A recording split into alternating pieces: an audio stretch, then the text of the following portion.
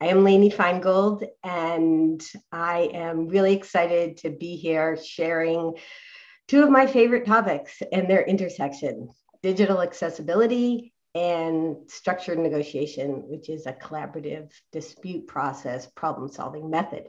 On the title slide, I have my name. I have my website, which is lflegal.com. I do a lot of writing about both of these topics, so I invite you to visit the site. Everything's organized by subject matter on the topics page. I'm on Twitter at lflegal. I love the Twitter community for accessibility. If you're not part of it, I really invite you to become part of it. And I say LinkedIn up here because luckily I seem to be the only Lainey Feingold on LinkedIn. The only other thing to mention on the title slide is there is a dolphin smiling in the background of the blue slides. And we'll talk a lot more about why I use a dolphin as my icon image spirit animal. But just to say, if you have to leave now, the real message of this talk is that when you're advocating for accessibility, you don't have to be a shark. You can be a dolphin instead. So hopefully you can stay for the talk and discover more what that actually means. So what do we want to do today? Here is today's roadmap in a quick 40 minutes plus time for questions. What is structured negotiation? I want to share some stories of the 25 plus years. I want to talk about the elements so you understand it better. I wanted to pull out from those elements key structured negotiation elements and strategies for digital accessibility, regardless. This is not a talk for lawyers. This is not a talk just for people who might have legal issues. This is a talk for anyone who wants to learn some additional skills for advocating around digital accessibility, regardless of your role. And then we're going to talk about why it works, the secret sauce. So let's get started. What is structured negotiation? From 1995, when the whole thing started, till today, 2022, and hopefully into the future, to me, structured negotiation was what I have up on the slide, a collaborative way to resolve legal claims without lawsuits. I have the without in my emphasis color to say that is how I've used the process. I have not had to file an accessibility lawsuit, but once in the past 25 plus years. The process has worked, and we'll share some, when we get to the story part, we'll share some stories to advance accessibility without lawsuits. I wrote my book about structured negotiation in 2016. Well, between 2016 and 2022, I talked to a lot of people who were using the process in different ways. And so now I have an added definition from 2016 to 2022, which goes on top of the original definition, which is structured negotiation can also be a way to collaborate after a lawsuit is filed. Just because there's a lawsuit doesn't mean it has to be all fighting and screaming and reputation destruction. So it's a way to collaborate after lawsuits file. And also it's a process full of strategies to advocate for accessibility unrelated to legal claims. So it's so great talking to the audience. I wish I could see everybody. I can't, but I know that if you're here at XCon, you care about accessibility, you're in a lot of different roles. And in all those roles, in some way, you are no doubt advocating, pushing, trying to increase and enhance accessibility. So structured negotiation has proven to be a tool for that, regardless of the legal issues. So let's start with some stories on how I've used it as a lawsuit alternative. We have the jumping dolphins in the background. I really want to give a shout out to my web developer, Natalie McLeese of Digital.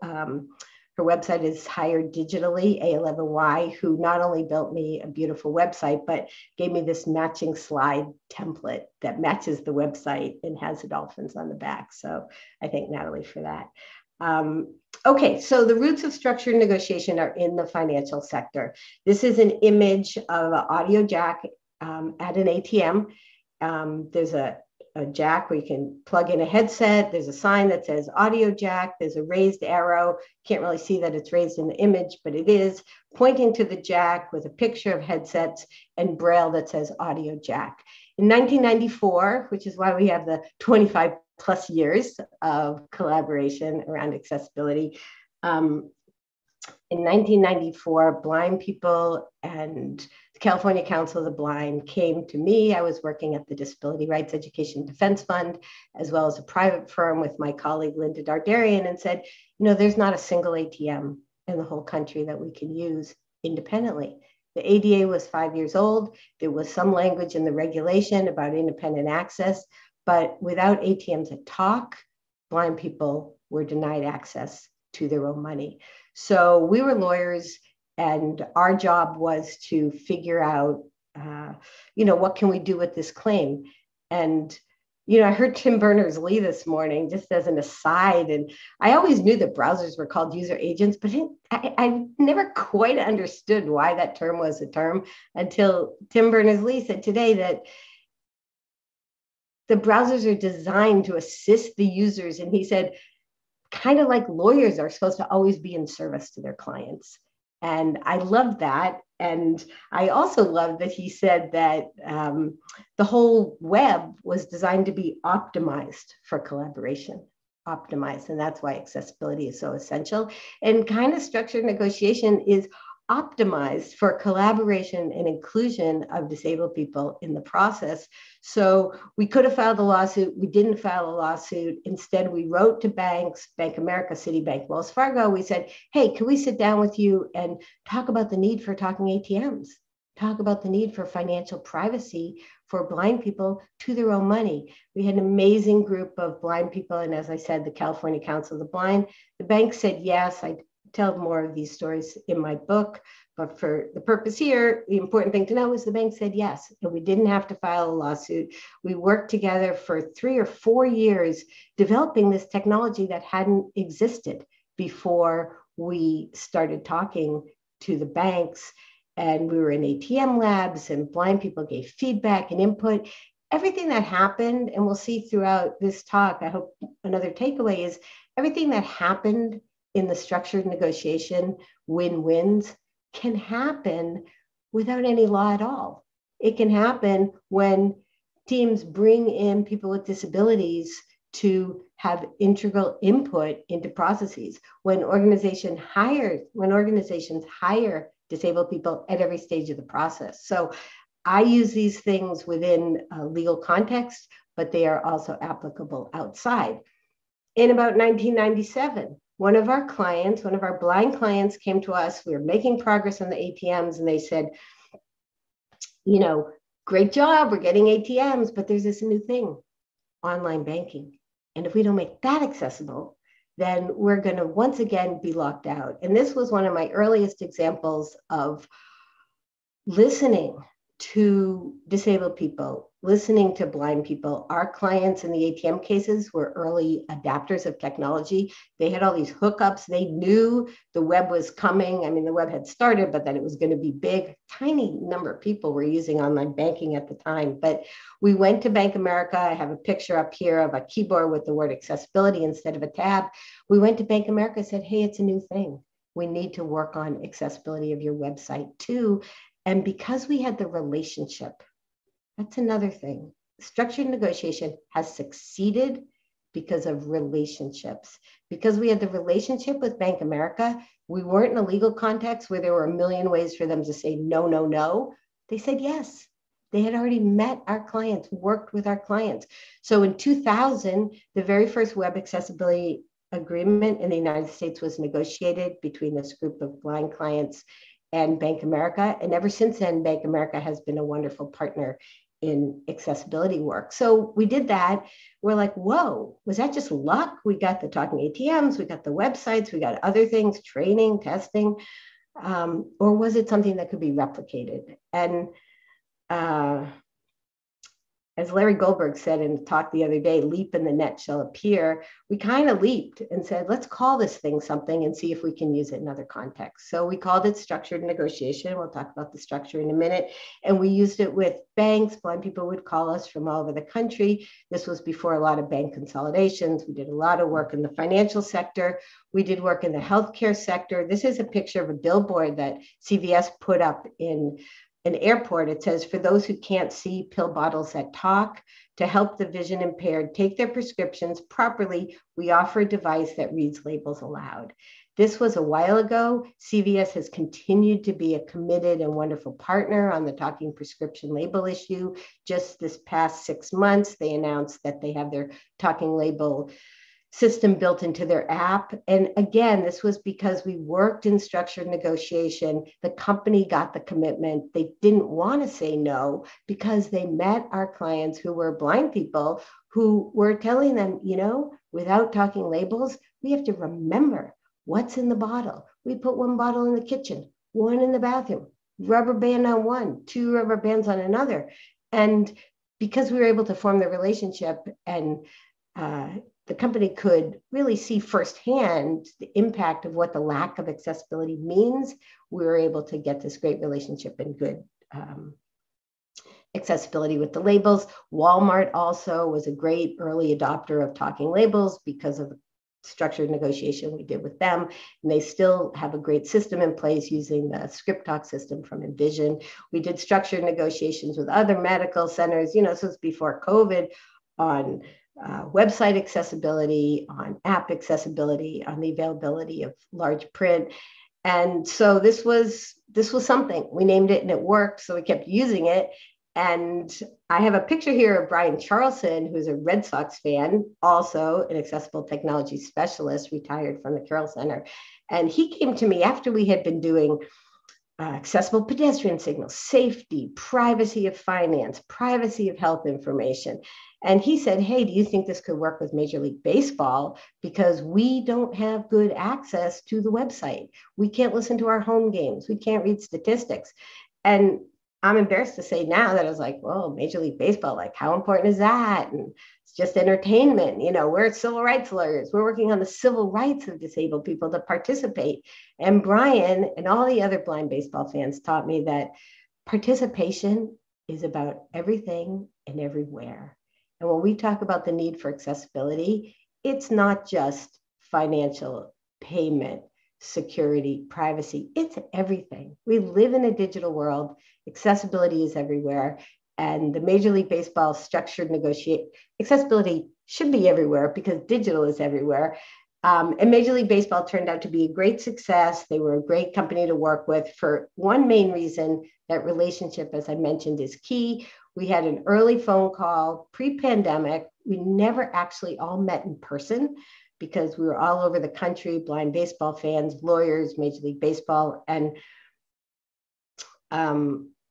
we had a phone call, and even on the phone, the enthusiasm of the blind fans was so palpable, and they got to be blind fans. They didn't have to be in a role of someone suing or someone with a legal claim. They were blind baseball fans who needed access. And that was, of course, there were a couple of years of negotiation and back and forth and reports and all the stuff that so many of you do in your day-to-day work to make accessibility happen.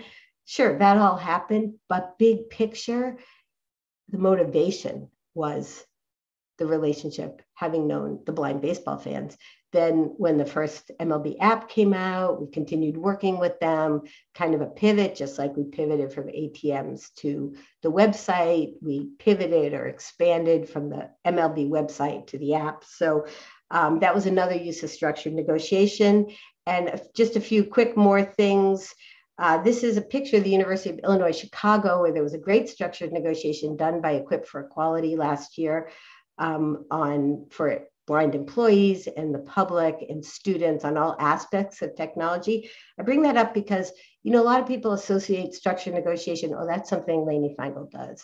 And it's something a lot of people do and a lot of people can do. And the Equip for Equality legal team and staff have done a great job. They've done many structured negotiations. So I want to put that first under the and more so people not disassociate the process for me. I mean, I did write the book about it and I've been at it for 25 plus years, but this is something that I really believe I wouldn't be doing these talks if I didn't think that there were strategies and stories and lessons from these past 25 years that all of us can really use in our advocacy efforts. We did work on accessible grocery stores and online shopping, and we did a lot of work in public sector. This is a picture of the Houston bus system. I did a structured negotiation with Disability Rights Texas, who's also done a lot of structured negotiation.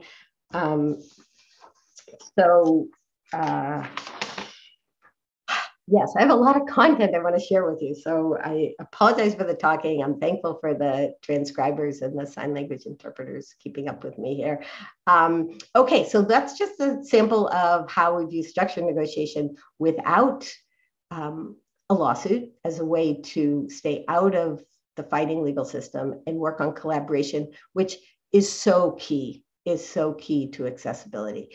But let's share a little bit about what's happening of people using structured negotiation inside a lawsuit. There's two things I want to bring to your attention. One is the recent settlement with ADP and the San Francisco Lighthouse. I have the ADP logo up here, and I also have a picture of campers. A San Francisco Lighthouse has a camp, and these are 3 campers. And the reason I put that up is often in law, people think of, oh, the case is just the name. It's a case about CVS or ADP or MLB, but ethical lawsuits and structured negotiation are about people. They start with real claims or real problems or real barriers faced. So in ADP and the San Francisco Lighthouse, they did file a lawsuit, and my hat is off to both ADP and the Lighthouse and their lawyers. They said, okay, we needed this lawsuit. And I am a big believer in ethical civil rights lawsuits. I try to always say that, because in sharing the tools of structured negotiation, I'm not here to say lawsuits are valuable. I'm here to say, here's another set of tools and advocacy strategies that have worked.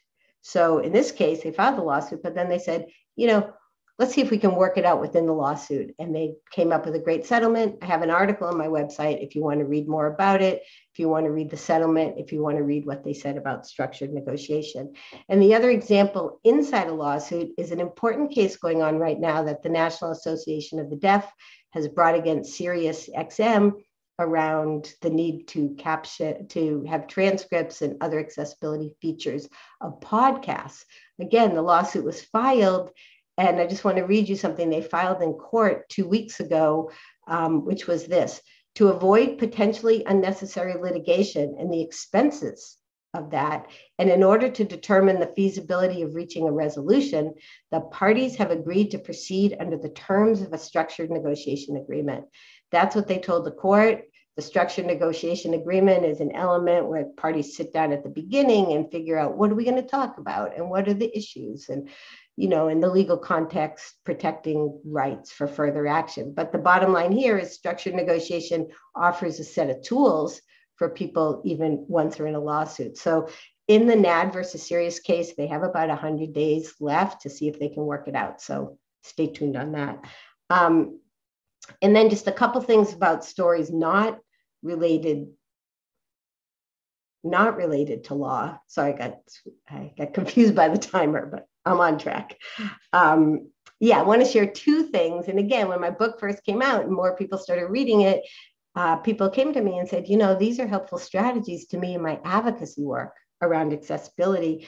And one person who told me that is Sassy Outwater Wright. I have a picture of Sassy here. She's a blind woman. She's actually looking quite sassy in her picture taken outside. You can see her tattoos and her red fingernails. And she is the executive director of the Massachusetts Association for the Blind and Visually Impaired, and a national advocate on accessibility issues and other disability issues. And she told me the following, which is, my job as executive director, I have to bring people to the table to work with us, I have to bring people to the table to work with us and value the disability experience. Structured negotiation helps me remember that attitude is a huge part about both leadership and advocacy. We're going to talk about the structured negotiation attitude in a minute. And then another one I want to share is Josh Kim, who's a designer, like I know many in the audience are. And this is a picture of Josh. He's got a t-shirt on that says, "Digital equality is my jam." And he says this: not putting folks on the defensive, using persistent and positively framed language, sticking to facts without over dramatizing. modeling trust expected from others. The list goes on and on. The structured negotiation strategies are all so relevant to the way we should collaborate in the design process with internal team members and leaderships. So I thank Josh for that. I did a talk at the .gov conference that he helps organize. He's a government designer in DC. And when he introduced me, he said, oh, this book helped how I worked. And I wrote to him afterwards. I said, can you tell me more about that? And it reinforce what Sassy had said and what other people have said about these strategies being useful outside of a legal context. So I want to just quickly go over the big picture elements before we dive into some of the key ones. Dive, kind of a pun because the dolphins are diving there. So the elements are illustrated here with a picture of a honeycomb and a bee on it. And the reason for that is when I did the first edition of the book, the publisher sent me the cover, which I had no control over, and it had hexagons all over it. And I was like, oh my God, this looks like a geometry book. But optimism is a quality of structured negotiation. And I did some research on hexagons. And it turns out that if a collaborative process needs a geometric shape, hexagon is the perfect one, because in nature, hexagons are long lasting. Hexagons are flexible. There's so many things in nature that are in the shape of a hexagon, including a honeycomb, which we have here in close up. And when the bees make the honeycomb, I discovered they're basically working as one unit. You know, they're collaborating to build this thing. So I like it as an image. Plus, honeycomb is sweet. Those of you who heard me speak before know that I really like imagery and metaphors that remind people that accessibility is not a checklist. It's not just a legal requirement.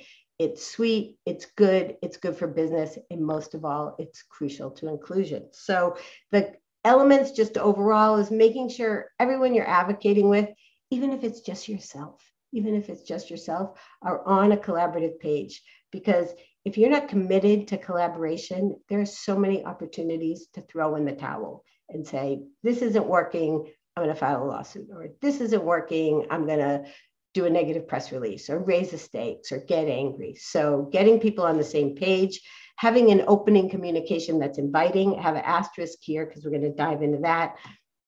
Having ground rules, like I said, that they're using within the filed case that we use in all our cases.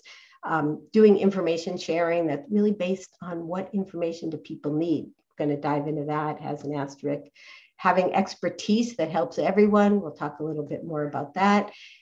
Also, drafting an agreement and structured negotiation in the legal context. The goal is always a written agreement. Transparency is a key value of mine personally, as well as the process. On my website, in the settlement tab, you can read almost all the agreements I've negotiated over time. I have another tab for where you can read other structured negotiation settlements that other people have negotiated. So drafting the agreement, talking about money, which is an element of many legal claims and also something that has been achieved in structured negotiation, talking about media strategies. When I was interviewing lawyers that I had worked with for the first edition of my book, I talked to the general counsel of a big company, a national company, and he said, you know, I think what you have going for you, maybe even more than not filing a lawsuit, is that you're not starting out with a negative press release or negative, Twitter or attacks on social media. And instead, we're waiting for the structured negotiation magic to do its work. It's not really magic, but the hard work of collaboration and relationship building. So we have something positive to say at the end. On the topics page of my website, you can read structured negotiation press releases from many large companies that follow that strategy. We monitor and implement agreement because you know what, just like in the work you do, no matter how committed an organization is, even if there's a legal document requiring certain things, things happen. Things happen. I think that's one thing that COVID has taught us, things happen. So we've done negotiations with very large stores, national chains, Walmart, Target, CVS, thousands of stores. Things go wrong. We're working on in-store technology. Things go wrong. So because we have the relationship, we're able to monitor and implement, make sure things stick regardless of what happens after the paper's signed. And that's kind of like the same work you all have to do if you're not in the legal space, when you have a roadmap and maybe it's slightly derailed and you have to get back on, you have to be persistent. So mindset and language, those are the final two elements we'll do a deep dive into. Let's talk about the deep dive. So centering disabled people is an element, and it's also something that infuses the entire process and has really contributed to its success. And for that, I want to introduce you to Lori Gray. I have her image here. She's a blind woman. She's wearing her signature cowboy hat. She's also uses a wheelchair, and she's at the Ed Roberts Disability Campus here. And she was a claimant in a negotiation we did with the credit report companies. And I interviewed the lawyer, one of the lawyers. There was a huge set of lawyers. One of the lawyers for the company afterwards, 4 or 5 years afterwards, and she said this: disability awareness is now in the DNA of our company, in part because we remember dealing with your individual clients. I remember Lori Gray, who couldn't use Braille and needed audio format. I will never forget her. And I often told the story of that meeting to others in the company. They will never forget her either. Structured negotiation gave us the opportunity to have those kinds of meetings inside a legal claim. But those of you who are advocating for accessibility, you don't have to wait till there's a legal claim. You don't have to start a legal claim to have these kinds of meetings, and bringing people with disabilities into the organization as employees. And if you're not ramped up yet with employees, or even if you are working with nonprofits and other consultancies that can bring disabled people to the table, is really key. So another one I want to share with you is this. I wasn't quite sure how to put this on the slide. Basically, it says the most holy shit moment of my career, even though I typed the swear word S**T. That is something that someone in a legal department told me 6 years after a meeting with our clients. And the moment that for her was such a highlight, such a never forget moment of her career, was seeing someone use a Braille display on their site. People aren't familiar with Braille displays even today, even though this meeting was several, I think she told me 6 years ago and she told me this year. So that is a reminder that we can all have these kinds of meetings, and these kinds of meetings, I'm not saying every structured negotiation case, I only have 40 minutes, so I'm not going to spend a lot of time with when things didn't work out as well. I want to share with you when they did work out well, and when they work out the best, it's when we're able to have this kind of meeting. I am open and transparent when they don't. So if we have time in the questions, we can go to that, or you can email me offline. The invitation to negotiate or to engage, if you're not negotiating, you're just trying to get engagement, is really key to structured negotiation, because too often the start of a conversation is like this image, pow, punch in the face, cartoon punch in the face, which I don't really like to use violent images, but this is really what I'm trying to convey here, that a negative press release, a snarky social media message, a legal complaint for sure, is like a punch in the face. And we, in structured negotiation, the first engagement is to try to engage and say, this is something we want to work on, not you must do this by a certain time. So there's an X over the punched guy, and there's a very fancy invitation, because basically that's what we're doing. How do you do that? Explaining the problem by telling a story, by focusing on people with disabilities, by leading with the barrier, by leading with the fact that blind people have to put a rubber band on their prescription if the labels aren't talking, by leading with the fact that blind people risk their lives crossing streets that don't have accessible pedestrian signals. Talking about the law without emotion. People get very emotional about the law. And again, I should say all these things are strategies to achieve an end goal. So in some of these things, you kind of have to make it, you kind of have to fake it till you make it. You might have a lot of emotion around the law, like you're violating the ADA. That's very different than saying, we have a civil rights law in this country, and the whole core of it is inclusion and not leaving disabled people out. So being honest and transparent and being positive, this is something we can do in structured negotiation, which is hard to do in a lawsuit, which is when there's something good to say, we say it. For example, I wrote a letter once to a finance company, and they were very generous through their foundation arm in giving money to disabled people. And I'm like, that's so great that you do that. Congratulations. Here's something else you should be doing to ensure inclusion, diversity, whatever it might be. When we're working with these large companies on technology, oftentimes in their stores, well, we haven't been in stores for a while, but when we were, oftentimes in their stores, they have very good customer service. People really care. The checkout people at the counters, they want to help people, but the technology doesn't work. So we can say, hey, you do a great job with this. You also need to do a great job with that. And the main kind of takeaway on that is this picture, which is a picture of a cat looking at a lion. And I titled the slide, Find the Lion. And this, I think, is really important to not just the success over 25 years of structured negotiation, but a roadmap of how we all, whatever role we're in, however we're trying to advance accessibility, everybody sees themselves in a certain way. The biggest company, the people in the biggest company, and the smallest company. And now with increased emphasis on diversity and inclusion and accessibility during the pandemic, you can go to most websites and find we're committed to our people first, customer delight, diversity, inclusion, and belonging. All these things, we need to let people understand that what they're already committed to requires them to do digital accessibility.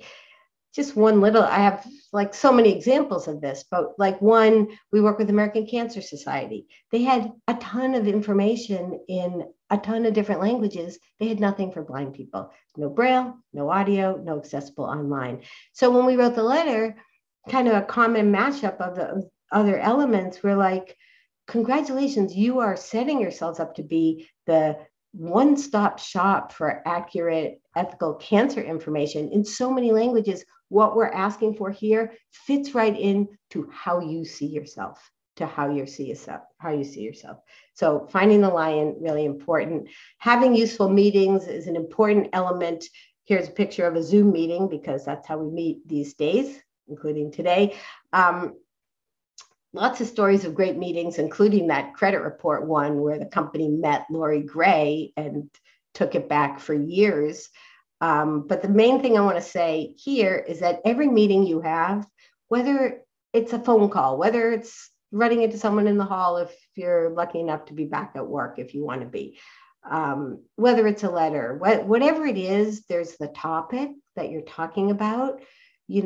Let's talk about the roadmap, or let's talk about this one barrier, or whatever you're talking about, plus the subtext of collaboration. We can never forget that we're trying to work this out. So when you're talking to someone, when you're having a meeting, you kind of have to tell yourself in advance, okay, I'm going to go in there. We're going to really try to nail down this, that, or the other thing. And we're going to do it in a way that makes the person we're talking to feel included and all the other elements of collaboration. So we'll talk about that in a minute.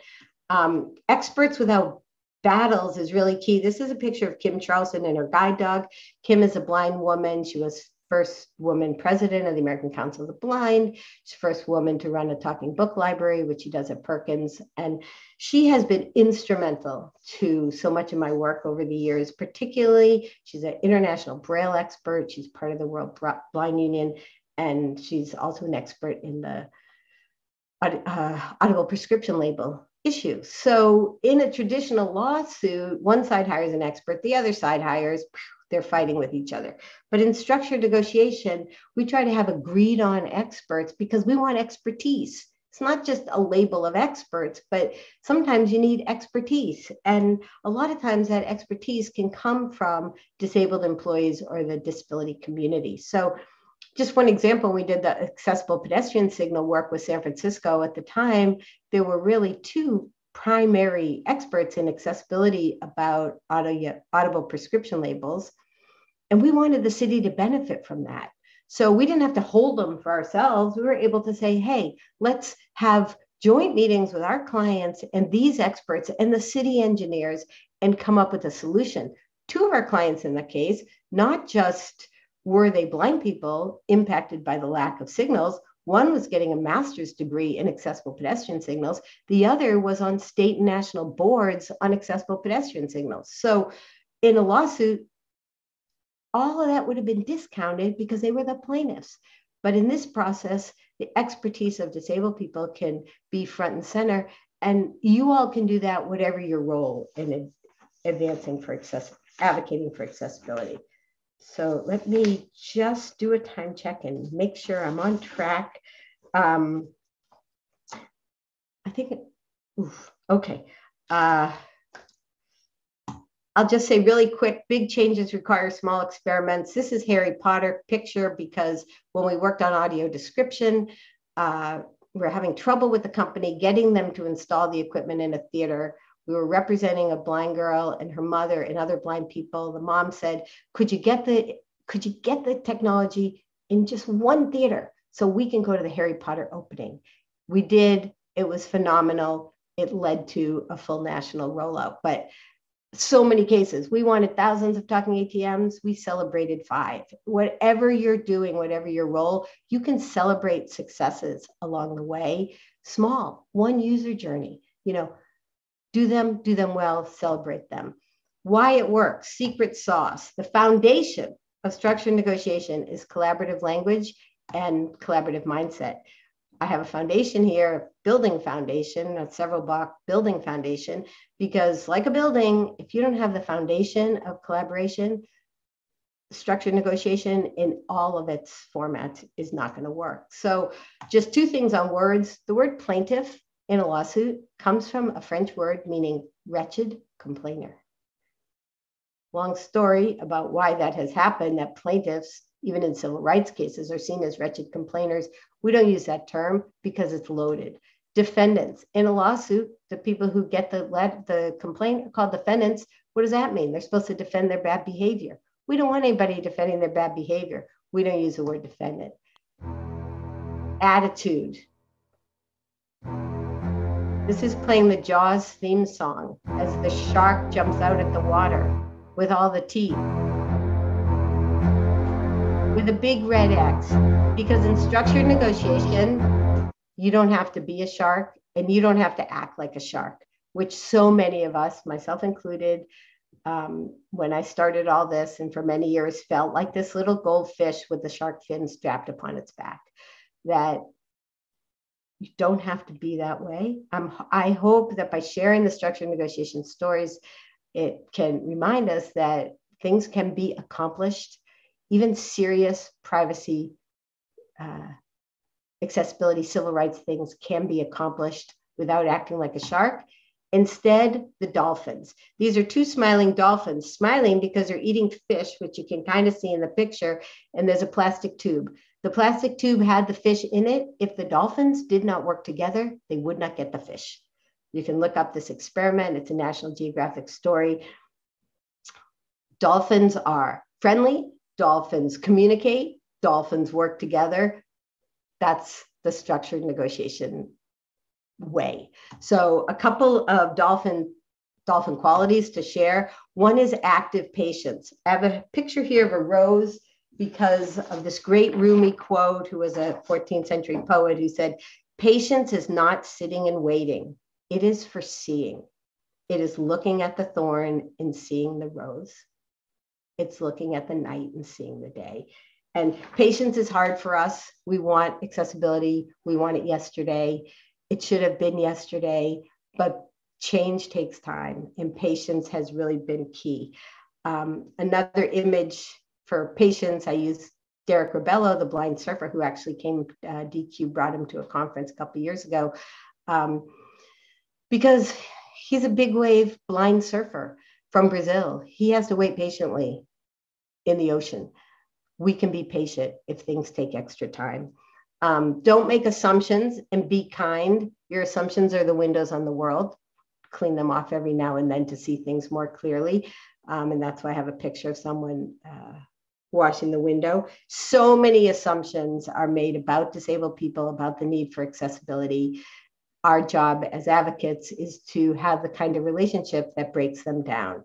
Finding the yes, I've stood on a mountain of no's for a single yes, is really important. People are going to keep saying no to you. They have, to me, almost every case starts with, we don't have to do it, we can't do it, we won't do it, no, no, no, but we're happy to have a meeting with you.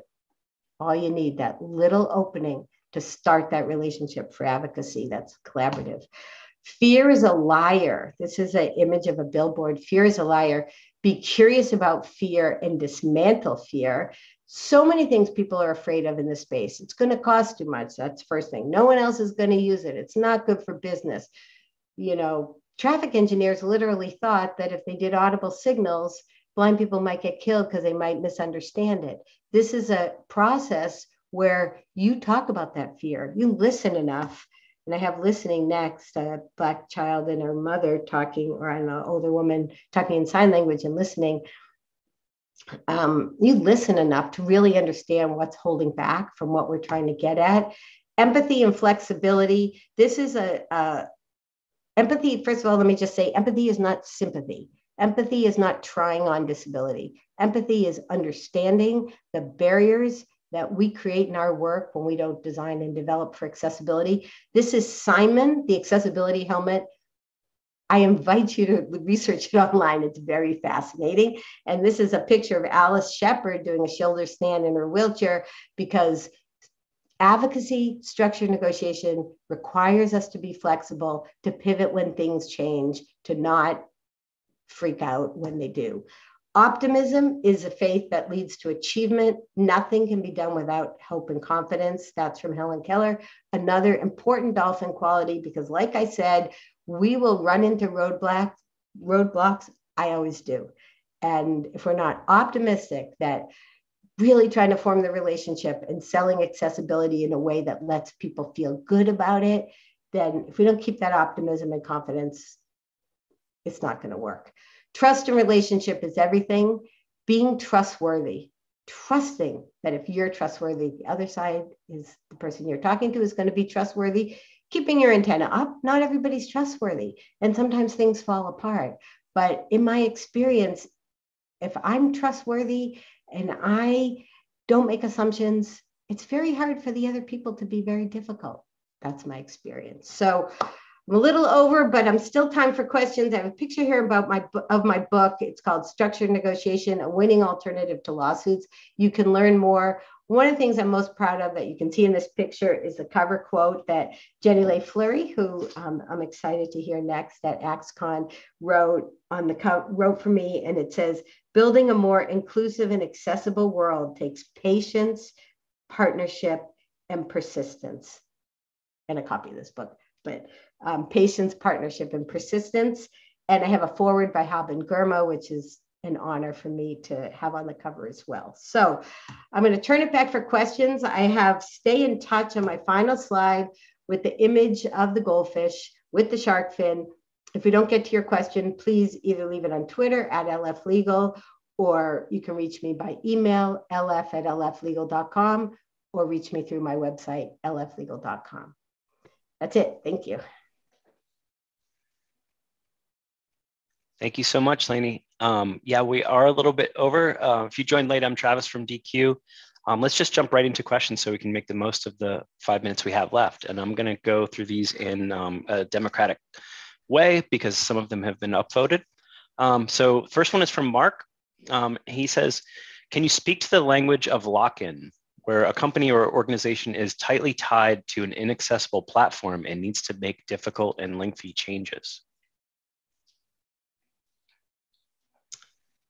Well, I can't say anything about the specifics of that without knowing, but this is where the roadmap idea comes. And this is where all the sales pitches that we have comes, that I think there's more and more today that helps us argue that accessibility, first of all, it's a legal mandate. This was not a legal update talk, so we didn't talk about all the requirements of the law, both in the US and internationally. But whatever the issue is, that the first one of the dolphin qualities that come to mind in that question is finding the yes. What can we do now? Who can we bring in? Sometimes in our cases, we have to bring in people who we might write to a bank, but we have to bring in the ATM manufacturer. We write to one person, we have to bring in someone else. So making sure that's part of the meeting thing, making sure the right people are at the table, the commitment is there, and the understanding of the why of accessibility. That would be off the top what I'd say on that. Okay, great. And then obviously contact Lainey if we want to get into deeper answers here, as she said. Stephanie says, thanks, Lainey, loving your book.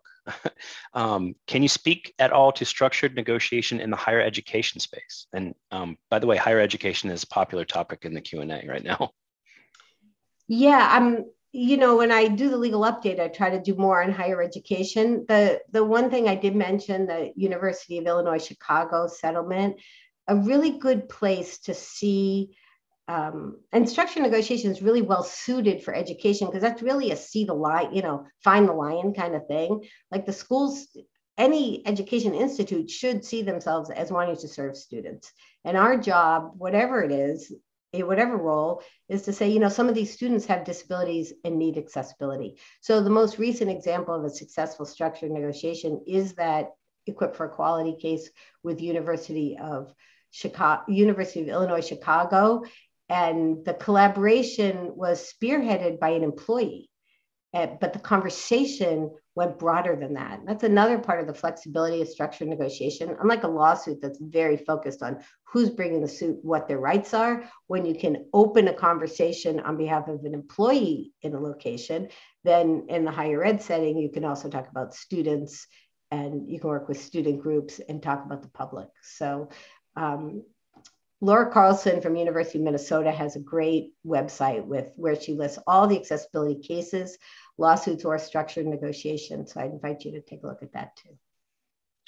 Awesome. All right, we probably won't get through all these, but let's, Mike says, what can you tell us about requirements for government agencies to meet WCAG 2.0 AA requirements? I've heard conflicting results about internal and external requirements, or I think he might have get cut off. It just says rec. I'm going to pass on that one because it's not a legal update. We didn't really talk about the legal issues. There's, when you say government, federal government has one set of rules, and there's lots of rules called state governments. If you look on the speaking page of my website, I often do legal updates. I'm going to do one later this week at CSUN. So yeah, let's pass on that. Yep, no problem. Good question. Being democratic. Yeah, no, good question, but let's pass. So how about Donald, who I happen to know? Hi there. This is an overseas one. In Europe, we tend not to have legislation that supports litigation. Do you think structured negotiation will help where there's no threat of litigation? I think is what he meant. Do you think, yeah. Yeah, that is a really good question. I have done a couple talks in Basque Country. There's actually I have two forwards in the book, one from Haben and one from the lawyer in Basque Country, Spain, who they've had me over there once live, once virtual to talk about structured negotiation. They actually got structured negotiation written in as a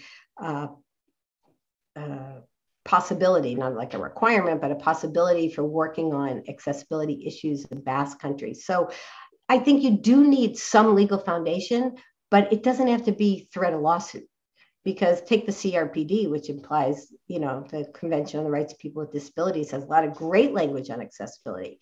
So structured negotiation can be a way of introducing the CRPD requirements, even if there's not a litigation avenue.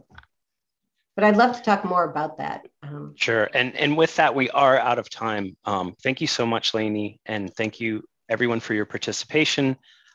Please see the slide or check the event page on the website if you would like to further contact Lainey or watch the session again. Again, thank you all so much. Thank you.